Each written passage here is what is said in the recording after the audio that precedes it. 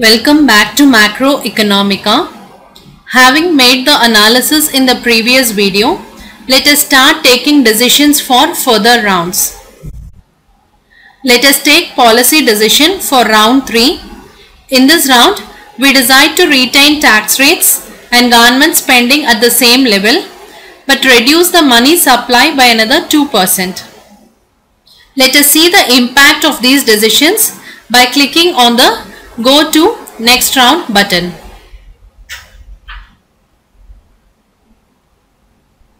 Great to see the overall lead, but unfortunately we see a sharp decline in the GDP rate, which was predominantly due to decrease in money supply. We are happy to see the decline in the inflation.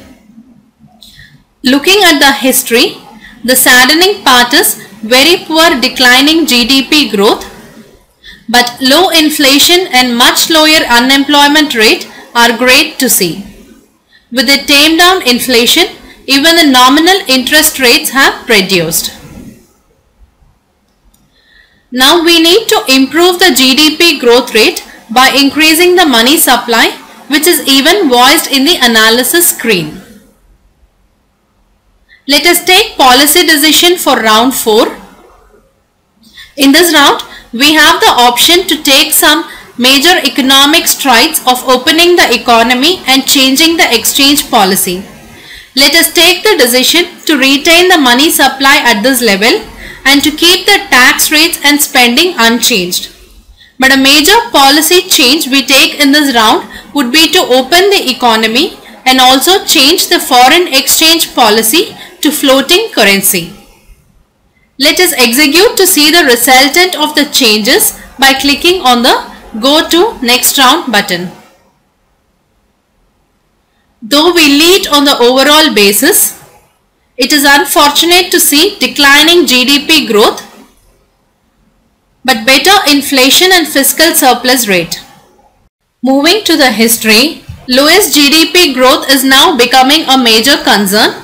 All the while our focus was to reduce inflation, which is one edge of the sword, wherein now the other end has started to prick us badly.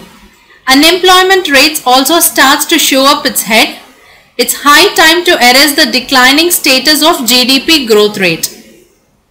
From the analysis, we can decipher that we need to marginally increase money supply to improve GDP and increase government spending to keep a check on unemployment rate. Graphs also give us much clearer picture on the relative impacts of the policy changes, as we can choose the parameters to compare.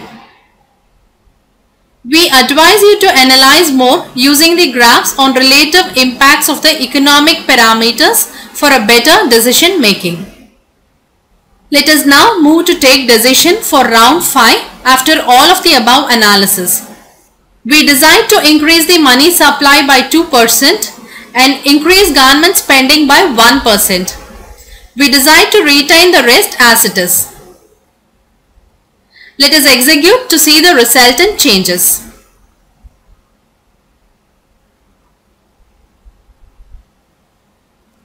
Nice to see the lead in the growth journey, but the GDP growth is trickling badly, which calls for major corrections. Inflation at its lowest is good to see, though fiscal surplus rate has changed. Nothing much to worry at this stage.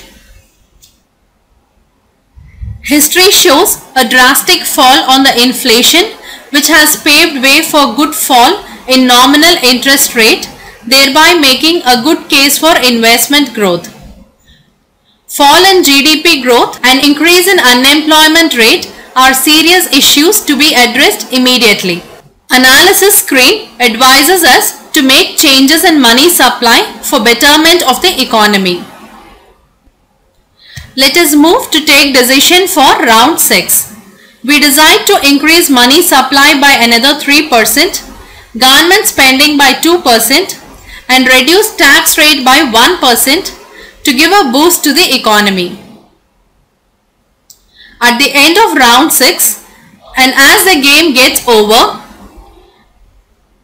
we are happy to see the lead on the overall basis, GDP growth, reduced inflation, and better fiscal deficit. We are sure that this game would have given lots of learning on macroeconomics and policy impact of multiple macroeconomic parameters. With this learning, we leave you to play many more such practice sessions and tournaments for much better detailed learning. Wish you all the best. Keep gaming to keep learning. Thank you.